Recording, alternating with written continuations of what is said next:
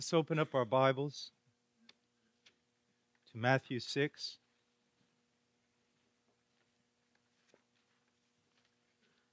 And I've really been torn between two passages. One is to speak about prayer, and the other is to speak about God's church and our necessity to do everything in the church according to His Word. But I know that you've spent a great time this semester dealing with the Word of God and its importance. So I want to turn our attention to prayer. As a matter of fact, as I look out over you, my greatest fear for you, my greatest fear is that you will not become men of prayer. And if that is the case, then everything else you've learned is lost. I'm not trying to sound spiritual or to say something that would be turned into a cliche, but it is certain. A praying man is a useful man, useful to God.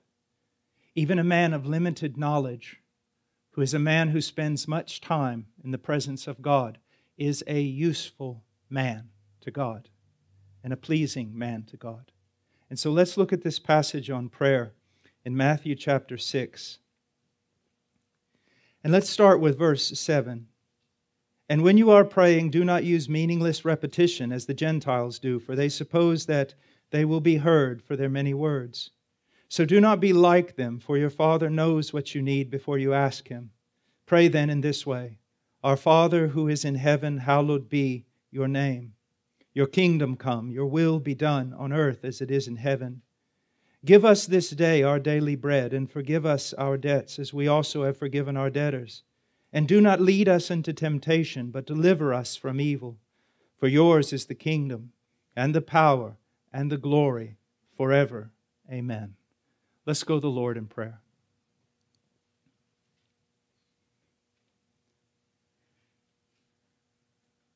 Father, I thank You for this day and the grace that has already been provided in it. I thank You for a sense of Your presence, for the encouragement of Your word.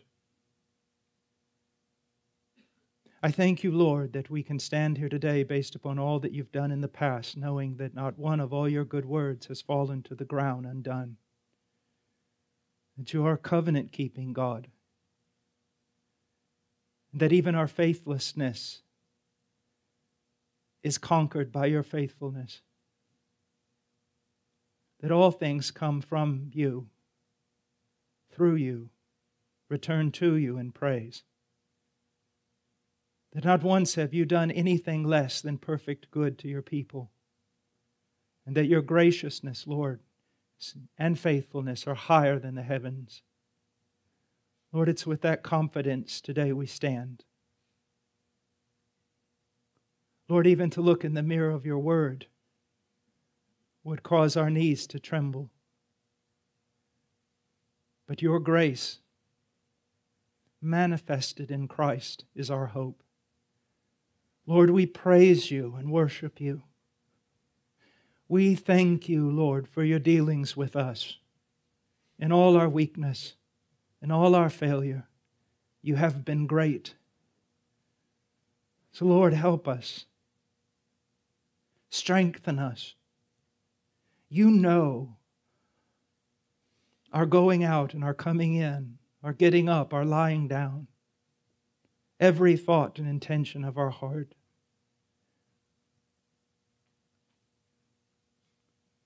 Help us this day, according to our need and according to Your riches and glory.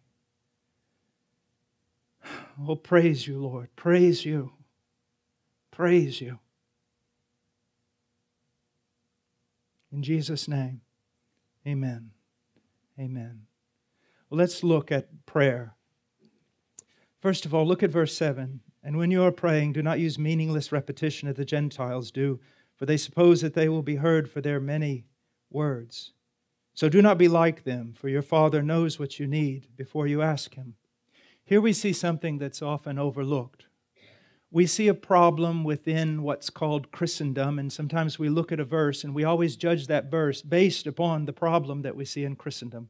Many times, especially if you're as familiar as I am with Latin America and the Catholic Church, you see this passage and all you can think about is the repetition of the Lord's Prayer within Catholicism, or the Hail Marys within Catholicism, and the act of winning some kind of favor through the repetition of meaningless words.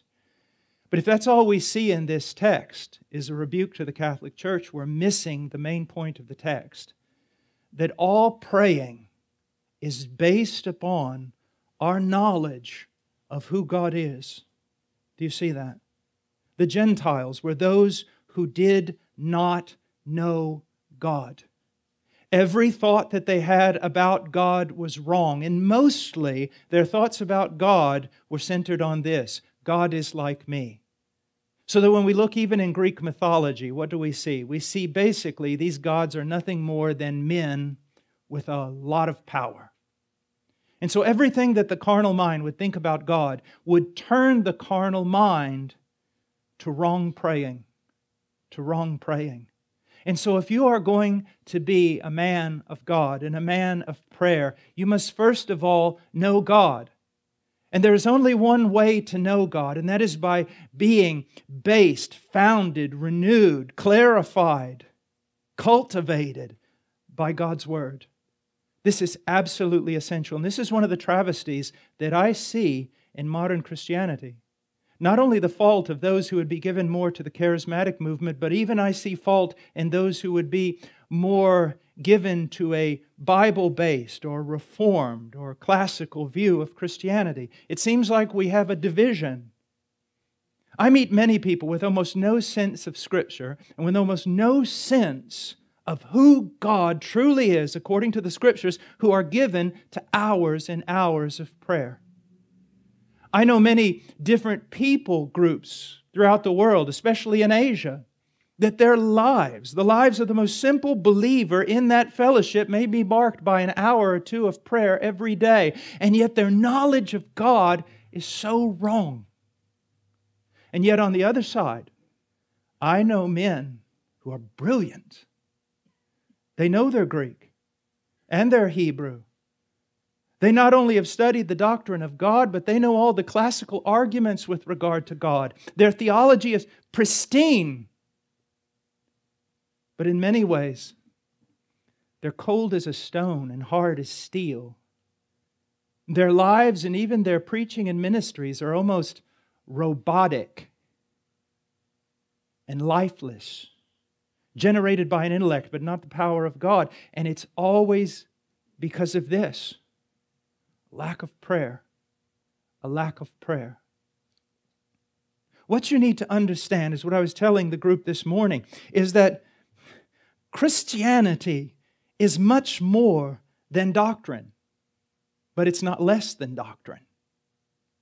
But it's more than doctrine. It is a relationship with God, and that relationship is cultivated not only in the clear study of God's Word, but that relationship is cultivated down on our knees in prayer. You look at the great men of history. Spurgeon, who was mentioned here.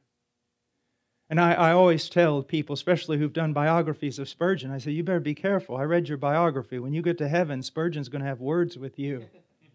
Because you attributed everything Spurgeon did to his mighty intellect and his photographic memory. I said, I don't care how mighty your intellect or how great your memory, you can't do what Spurgeon did. Nobody can do that. It's God working through Spurgeon who's able to do that. I mean, I have read more Spurgeon sermons than I could even number. I mean, the dust of his stuff is gold. His introductions, his sneezes.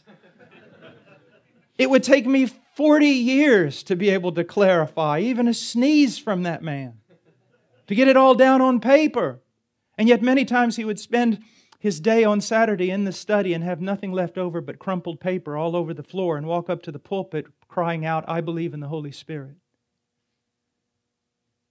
How did he do that? How did he do that?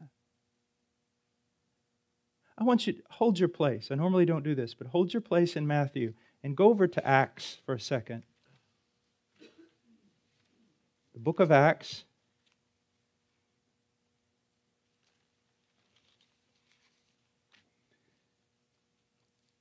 chapter 1, verse 1. The first account I composed, Theophilus, about all that Jesus began to do and teach. Now, why did he say about all Jesus began to do and teach? He was talking about the book of Luke. In the book of Luke, he was writing what Jesus began to do and teach, which means what? The book of Acts is what Jesus is continuing to do. It's not the acts of the apostles, it's the acts of the Christ through the apostles. And that's ministry, my dear friend. That's Christian life, my friend. And that's the difference between being a useful servant and just a very, very smart man who's been well trained. That is the difference. That it is Christ working through us. Your prayer life must be based upon a biblical understanding of theology proper. Who is God? What are the works of God? How does God work? You must know all that. Your prayer life must be based upon it, but you must have a prayer life. You must have a prayer life, and it must be a biblical prayer life founded upon the knowledge of God. People often ask me, they say, well, how do you learn to pray? I was asked that this morning at the prayer time. How do you learn to pray? Well, how do you learn to ride a bicycle? It's one of the things I will always ask. You get on a bicycle and you ride. But now we all know that in Christianity that can be a little dangerous. So how do you learn to pray? Two things. You go into the Scriptures. And I'm not saying that you go into the Scriptures to memorize all those prayers and then pray them word for word.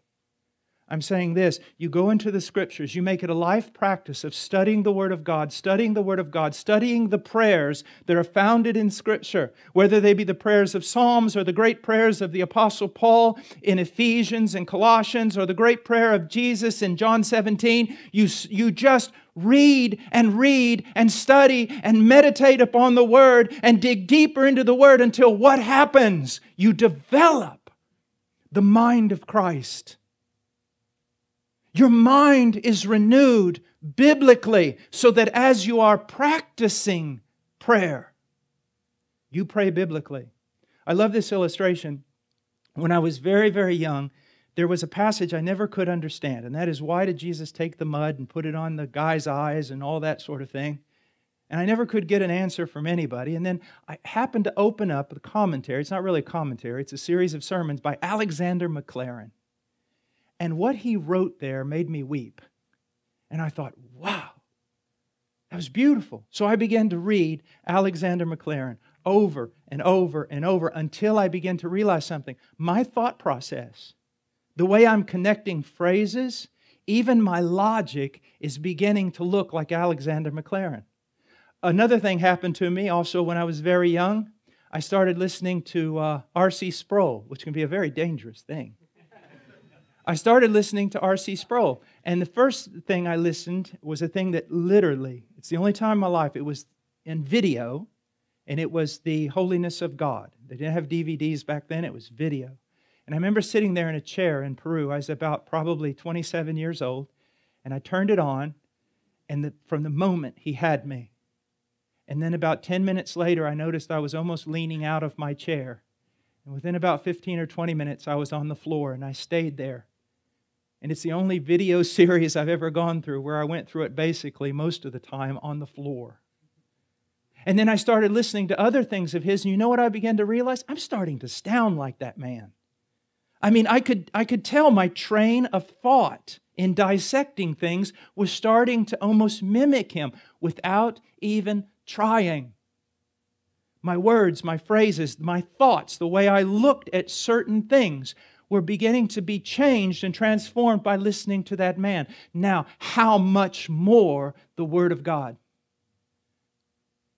I have friends, and I shared about this morning, and I think they're deadly wrong. They're so afraid of the subjective, which we ought to be cautious about the subjective. But they've come to the point where if they spend an hour in prayer, they spend an hour reading the prayers of the Bible. They don't pray. They just read if they've got a problem, they go to a certain place in Psalms where that problem is found, and they read those prayers so that they will not be in error. Well, in a way, that's good. In a way, that's not good at all. That's not what praying is. But then I have other friends that pray a lot and there's no biblical basis for their praying. That is error also. What should we do? Romans chapter 12, 1 and 2. We are renewing our mind so that we begin to think as God thinks and we begin to pray God's will. We begin to understand and we come to this balance of passion and biblical authority. Now, I want us to go on. He says, and when you are praying, do not use meaningless repetition as the Gentiles do, for they suppose that they will be heard for their many words. I've often noticed something, and again, there's a balance here. Most of what you find in Christianity is that Christianity is like walking down a very narrow path, and there's a deadly ditch on both sides. A deadly, deadly ditch. I've noticed that some people, I remember this when I was a brand new Christian. I would talk to the person, I would talk to them, and they would talk. Normal talk. And then I'd sit down at church, and they'd go up to the pulpit, and this completely different voice would come out. Completely different wordings would come out. Everything, I was wondering, were they possessed? What happened? Did they channel somebody from the 16th century? Why did all this happen? Well, part of that is immaturity. Yet at the other side, we also ought to recognize that when we pray, we are, in a sense, talking to a friend. That language can be used. We are talking to a father. That language can be used. But we are talking to the Lord of glory. And when I see this meaningless repetition, I'm reminded of Ecclesiastes and a few other places where it warns me I need to be very careful when I come into the presence of God. Now, there's a way of looking at that. First of all, let me give you an idea. Let's imagine a child who, they may come home from school one day and they come up to their father who's very inconsistent and they say, look, Father, what I drew in the second grade. And the father looks at it and says, that's wonderful, gives him a hug. But the father's unstable. The next day, the father's having a horrible day. So the child comes up and says, look, Father, what I drew. And he slaps him across the room. That child has a fear of his father. But that's not a correct or a biblical fear. And that's not the kind of fear we're talking about with the Lord. We're talking about a deep, enduring reverence founded upon what we know about Him, so that when we come into His presence, it's not that we have to necessarily go into 16th century language, but when we come into His presence, you know the man who's praying knows he's praying to someone who is that someone who is different than everyone else. Young men, listen to me. I've heard this in your generation, and I'm sick of it. I don't want to hear it anymore. Come up to the pulpit and go, oh God, we just want to come to you. It's like this nonchalant attitude with regard to God. That tells me you do not spend much time on your knees, or either you do not spend much time in Scripture. You enter into His presence with great care. Not because there's something wrong in His character, but because of who He is. Just the possibility of you being able to use His name is the greatest of all privilege. Remember this. Remember when Jesus would do certain miracles and the demons would recognize and say, He's the Holy One of God. And what would He say? Shut up. It was not just because He didn't want to make Himself known in that way to the world. They had no right to use that name. No right to speak that way. Not to Him. So when we come before Him, be very careful of your language. Be very careful that you don't fall into... It's just like when sometimes I've gone to some charismatic churches and I've noticed that everybody speaks in tongues the same way as their pastor. I've also walked into some evangelical and reformed churches and noticed that everybody's kind of adopted the same way of praying. And maybe it's because the only type of praying they really hear is in their own church, and they're not doing a whole lot alone with God. Young men, listen to me.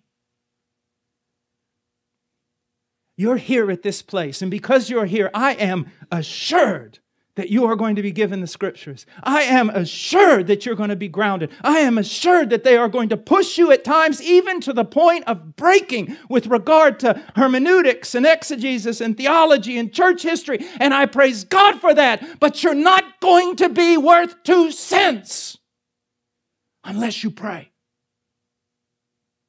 Unless you walk with God on your knees.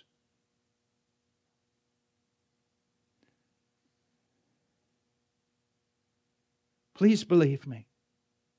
This has been the mark of men of God down through the centuries of the church. They knew their God, not only theologically, not only intellectually, but they knew Him relationally in prayer. Remember this, there is a reason why in the Bible men of God are called men of God. And they're not called men of the people. It's not because they do not love the people. They spend most of their time and thoughts on God. You've heard the saying that He's so heavenly minded, He's no earthly good. Well, the saying could be today, we're so earthly minded, we're no heavenly good. Spend time on your knees. Cultivate a life of prayer.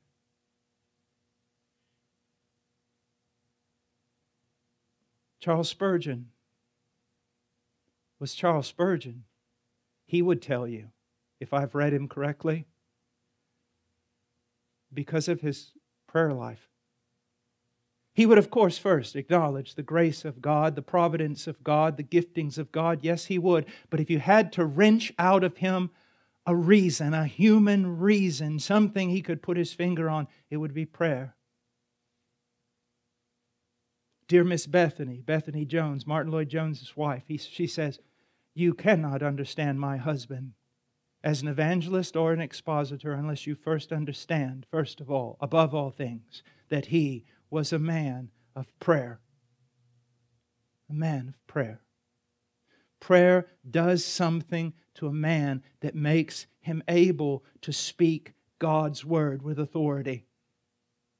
Have you ever noticed that some of the greatest preachers that have been used in a way to impact the world have not been the smartest, and they have not been the most eloquent, and they have certainly not been the most cultured? But there was something that when they spoke, men knew it was God, and they were driven to repentance, to faith, to assurance, to righteousness, to holiness. If you take all those men, you will find variations in doctrine and practice. But the one common denominator you will find among those men is prayer. Prayer.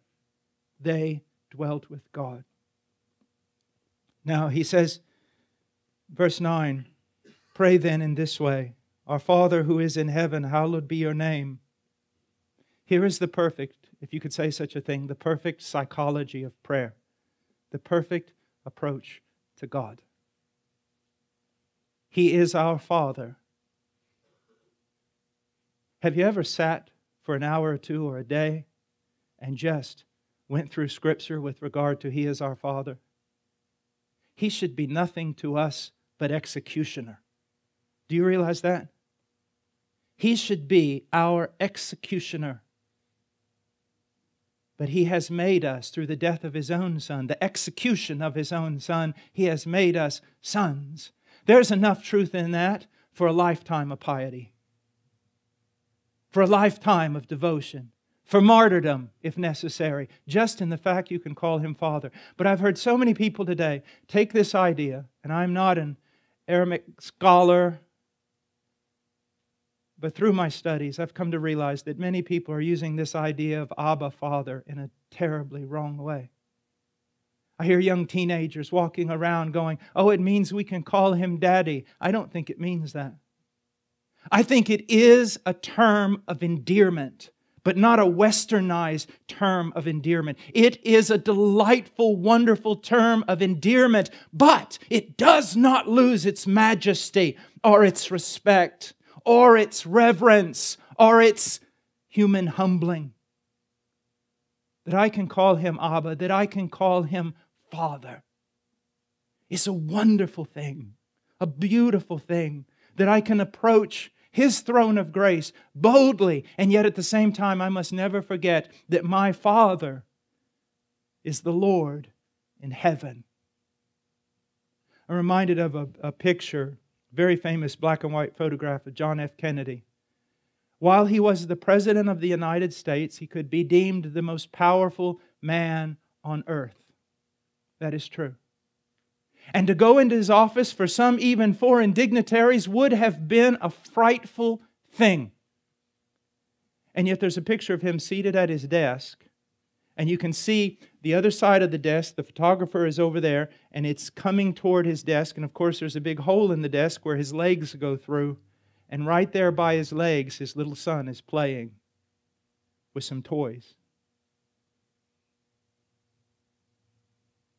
That in a small way communicates something of what we have here.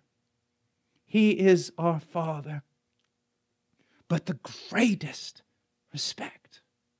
Now let me say this also. If you study the men of the Bible, their wrestlings with God, and if you study men of history and their wrestlings of God, if you study other passages such as Isaiah 62, where we understand that He's put watchmen on the wall and they're to give Him no rest, they're not to be silent. Go over to Luke 18 and we understand that there is a widow who gives that judge basically a black eye. She bothers him so with her petitions. In light of all this, know this, that this idea of reverence before God and this idea of boldness, they go hand in hand. I have seen men and children and teenagers approach the throne of God with almost no sense whatsoever. No sense of fear. And be bold. And it was rude. And yet I have read in the Scriptures, in the pages of church history, and I have seen myself men who approached God with such a reverence it would cause your own heart to tremble, and yet with that reverence they came before Him so boldly that if anyone else had done it, you would have thought it irreverent. And this balance of reverence before God and boldness to literally wrestle with deity, these things go hand in hand, and they only belong to the man or the woman that spends copious amounts of time in the Scripture and on their knees. On their knees.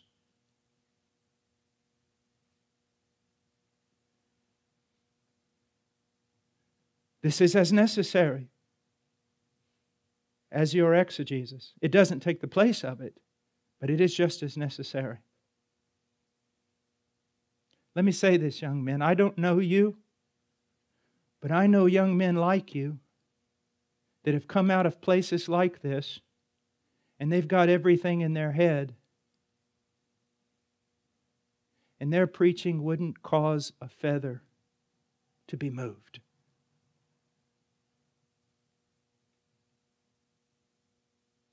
They are proud of their polished exposition. They are proud of the knowledge they possess. They are proud that they are not like other men who know lesser things, and yet there's no sense of the power of God in their life. And I'd rather hear a circus clown proclaim some sort of funny chant than to sit under their preaching, though it be quite polished and correct. There is more to preaching than just your intellect. It is a work of God. And that fire that is needed to teach and proclaim and live is something that, at least in part, is birthed in the presence of God in prayer. You are going to face so many horrible things out there. And as the years go by in this country, there is no telling, no prophet could utter what is going to face some of you. And it will not be human strength. It will not be the arm of the flesh. And it will not even be your co-laborers who are going to be able to pull you through. God will not allow it. If you belong to Him, He will allow no one to take His glory. He will allow no one to take His place. If you are truly going to be a man of God, then you will be a man shut up to God. And He will have it so that He alone is your greatest source of strength. And that is going to come through prayer.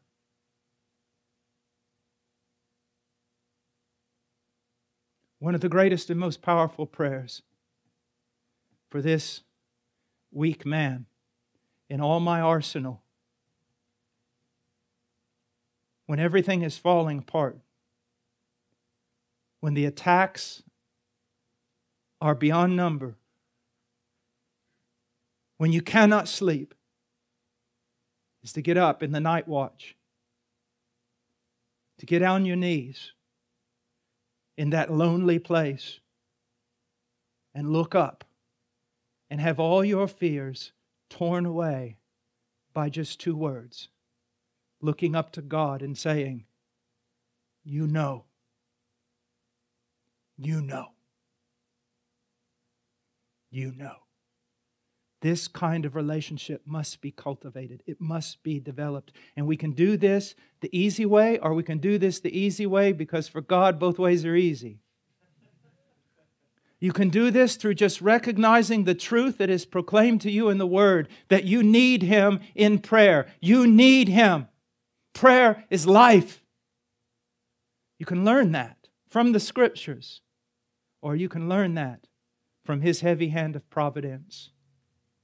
Every trial that we face, on the larger scale, it may be to advance His kingdom and all sorts of other works. But on a personal scale, every trial you will face will be simply this: to show you your weakness, your inability, and to blow you back to the great source of all strength.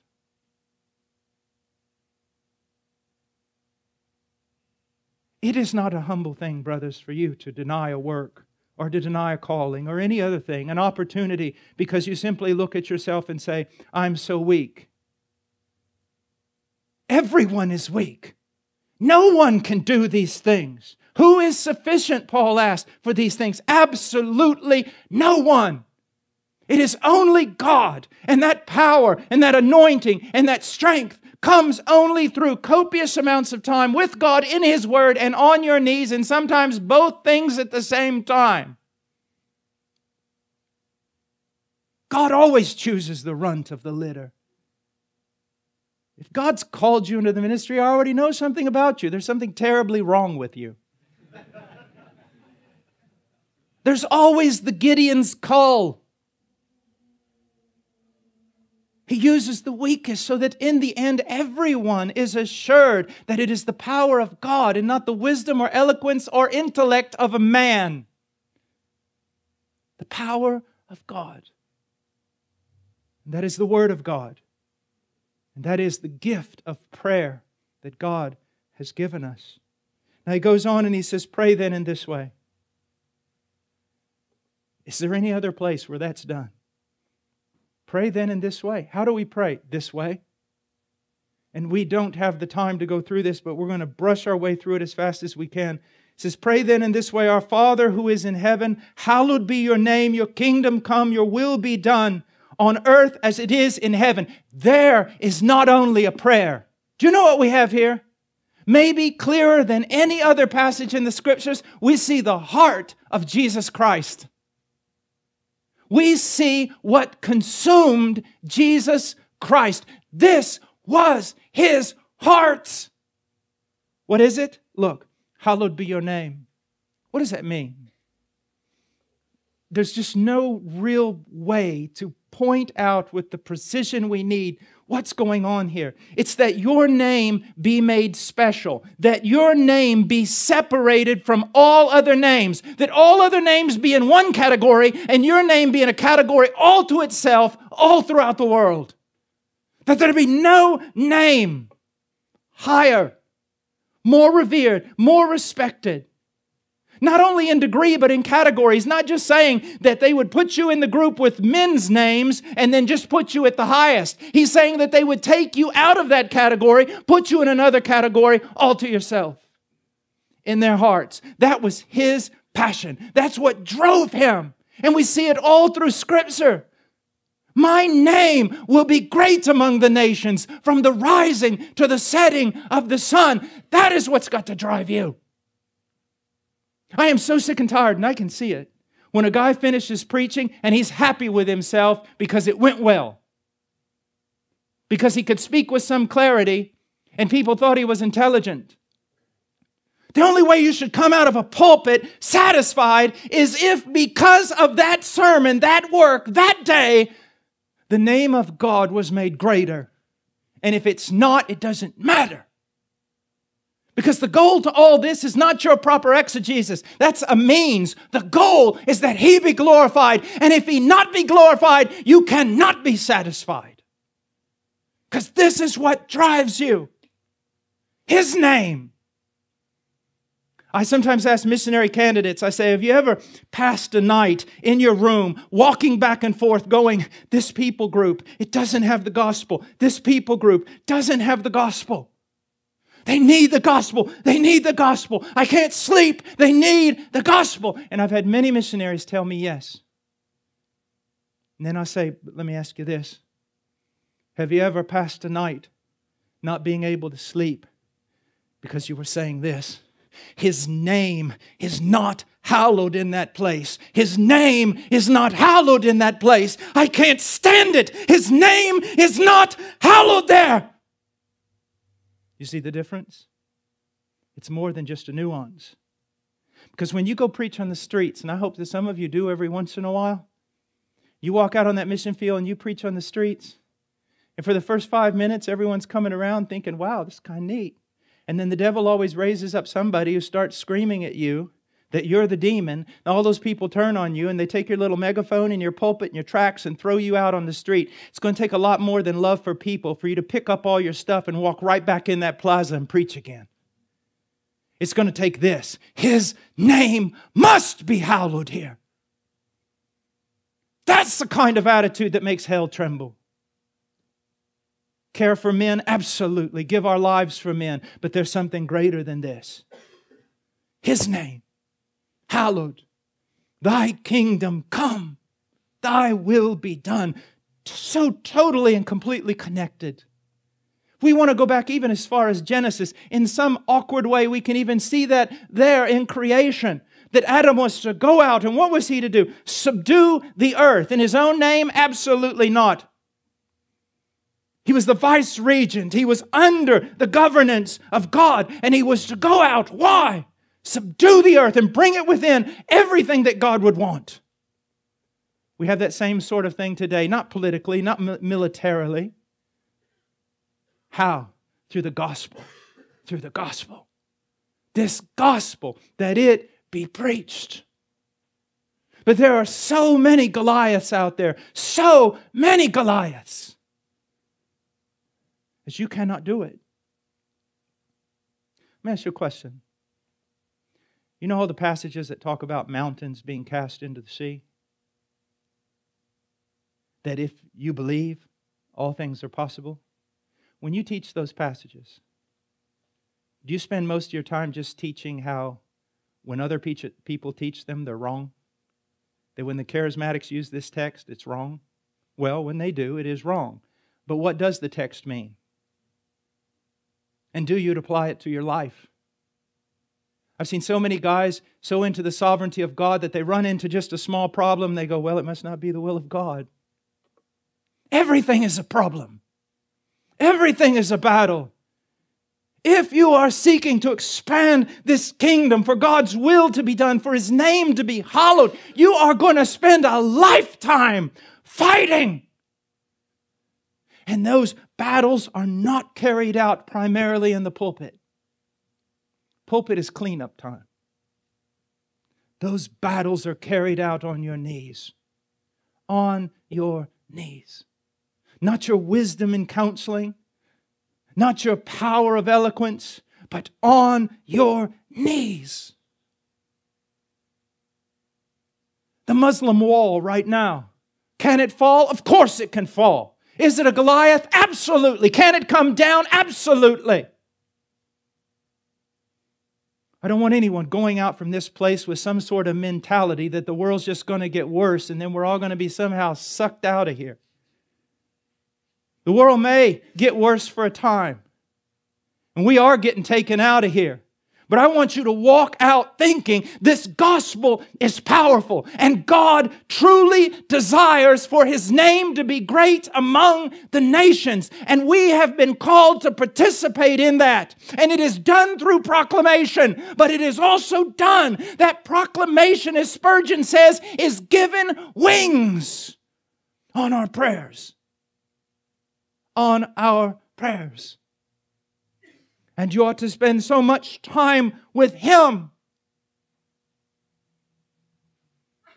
that there is a consciousness of God in your life.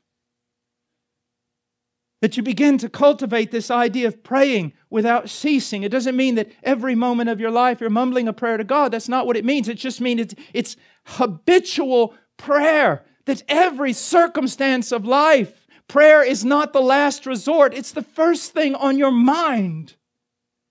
That's in everything. Oh, that you would see yourselves as wholly and completely inadequate for every good work. And that you would see the Word of God as able to make you adequate. And that you would see that prayer results in the working of God in a supernatural, unexplainable way. And that all this is yours as a minister of Christ. To tear down strongholds. To take down Goliaths. To do a work. I'll finish with an illustration that I gave this morning because it's so important. And it's this. You see all of Israel gathered to the battle lines. And there's a Goliath out there. And what are they all doing? They're paralyzed. Why? There's one man standing out there who's bigger than one of us. They're paralyzed. This shows no faith in God. No zeal for God. No understanding of the power of God. And all of a sudden, a young man coming from a sheepfold walks up to these soldiers and says, "What are you talking about?" "Well, don't you know?" "No, what?" "Well, look out there in the field." He looks out there in the field. "Okay, what are you talking about?" "Well, that Goliath."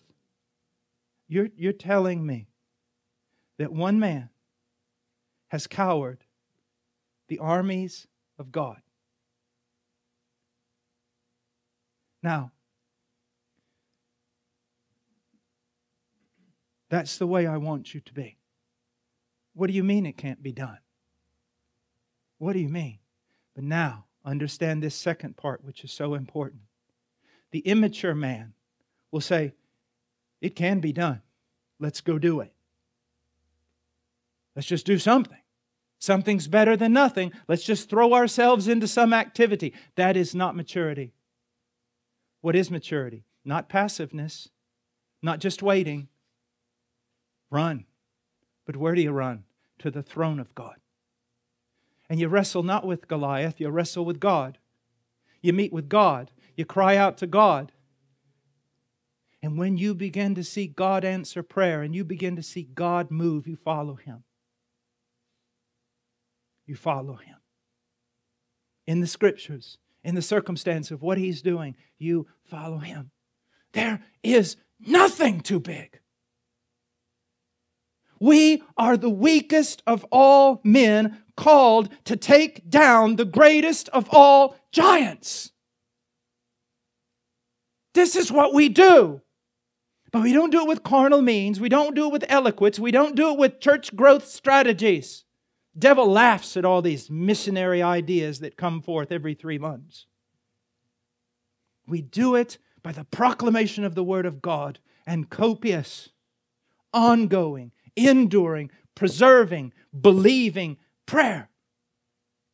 I will not let you go until you have fulfilled your promises. Let's pray.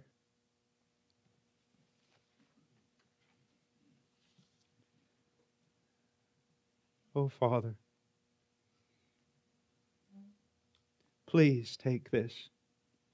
Please spark a heart in all of us, Lord, to spend time with Thee. What greater evidence, O Lord, could there be that we are yet glorified? That we would have to practice discipline in order to spend time with You. Are You not beautiful? You are, Lord, but our hearts are dull. Let all the vain things that charm us most, Lord, let them be seen for what they are in Your light. Nothing, worse than nothing. I pray, Lord, one thing for these men, that You would give them an unusual, enduring desire for Your Son and for Your Son's glory. In Jesus' name, amen.